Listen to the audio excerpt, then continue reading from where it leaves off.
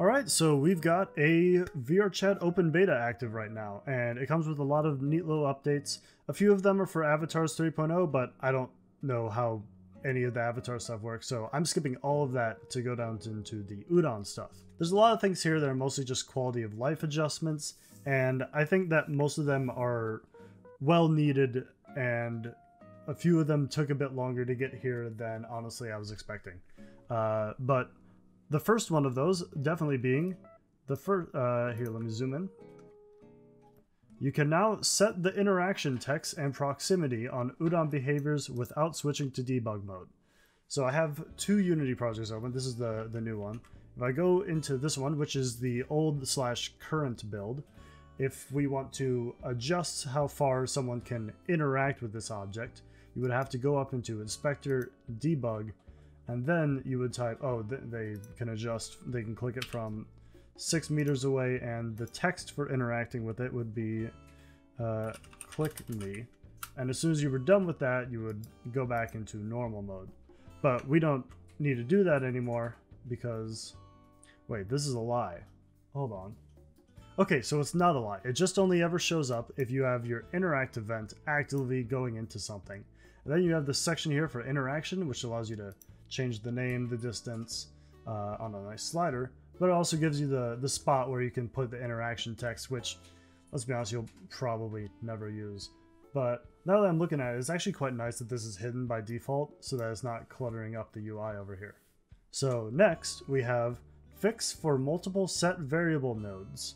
So the issue previously is that if you had two set variable nodes in your graph for the same variable, here, let me show you. If I go into the old one, I would click this one to check it. But if I wanted to reload this, I would find out that the compiler actually just set them both to be the most recent one, which kind of broke, let's say, 3 video ideas that I was working on previously. So yeah, I'm glad this one's fixed. And for proof, yay, it's fixed. Wonderful. All right, back to the notes. Fix for VRC URL variables not being editable. Maybe that was the case. I never ran into it, but cool. Udon graph variables will now ensure that their names are unique when you create or rename them in the variables window or when you paste them into the graph. So in the old version here, let me just pull up a new variable. We have a bool named new variable in here. And if I want to get a bool, it would be new variable 2. But I can go in and delete the 2, hit enter, and they just have the same name, which will more than likely break compiling. So that was never a good situation. But now in the current one, let's say I have another bool. It autofills instead to _1, and if I delete that, it adjusts itself again. It seems to be thinking that its current name is still actively in the list, so it goes around that. Like, I changed it from 1 and now it went to 2, but it is of no consequence. That is fine. You are almost certainly renaming these variables anyway. Then we have added video error nodes so that you can actually check out what errors you got from stuff. So this was actually an interesting issue because previously you couldn't tell what type of an error you got from videos, whether it was like, oh, the URL was bad or you ran out of internet. But the code existed, so you were actually entirely able to use this in UdonSharp. There just wasn't a node for it in the graph. So if I pull up on video error, you'll see here we got a little drag out that allows you to check different stuff. You can go through the different like error types if the error equals stuff. But in here, in the old one, on video error, you would drag out and it would just be empty. There were no nodes for handling video errors. And now that we have this, we can better adjust for, oh, this was caused by you typing in a wrong URL, and you can like give that information to someone and do things based on that adjustment. Now, other Udon things, update order can now be set for each program. So what they mean by update order is, let's say you have like 30 different Udon behaviors in your scene, and they're all different Udon behaviors.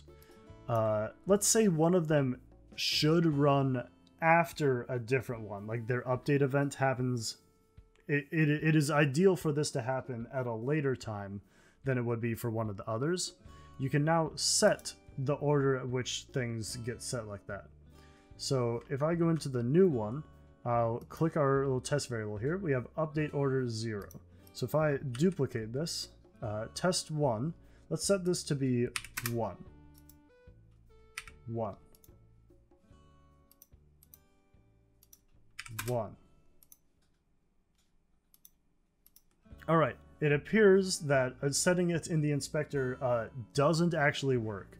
The only way that you can set the update order for individual Udon behaviors is going up to settings for the Udon behavior you have open actively. So just to show a distinction between, I'll get rid of these in this one.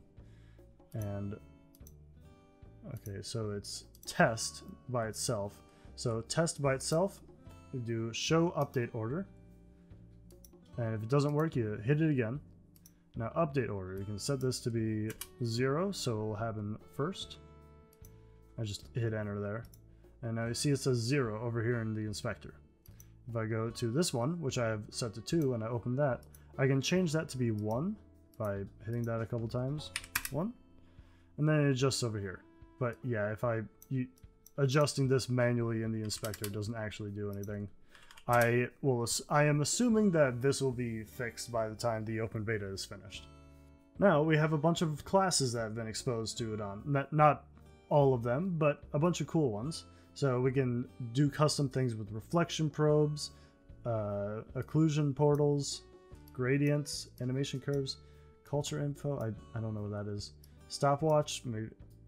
Okay, I don't know what actually most of these do, but we'll figure it out eventually. Alright, reduce cost of Udon behavior run program. So this just means that when it's sending an event to something, it'll be less intensive. It will have to think less to do the same thing, which is always good in terms of performance. Speaking of performance updates, we have Udon behavior update, late update, and fix updates running more efficiently, as I have interpreted it. Apparently they have eliminated the overhead of processing these calls for Udon behaviors whose program does not export these events. So I guess if you're not actively using update, late update, or the likes in your script, then it will think about those less. I was under the impression they didn't think about them at all. Whatever. There's been some UI updates as well. These are the ones that I've been really excited for. So if you pop into your thing over here, I'll just sign in, go to your builder. Alright, so down here we have Forest Non-VR. That button didn't used to stay pressed, but now it does, which is really nice. One other thing is show extra options on build page and account page.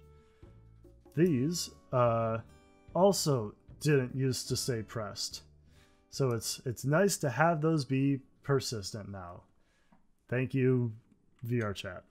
They've made some adjustments to how MIDI drivers work, so like you can have launch information to access a specific one. I don't personally own a MIDI device, so I can't actually test any of this, but I am assuming that this works. And as of present, they have broken adding and subtracting health damage from SDK2. I assume that'll be fixed by live as well. All right. That's it for what I've found in the current updates. Again, I have no idea how Avatars 3.0 works, so I can't even begin to understand what like the different states are. It goes through 128 memory bit. What? Whatever. Anyway, hope this has been helpful, and I'll see you around.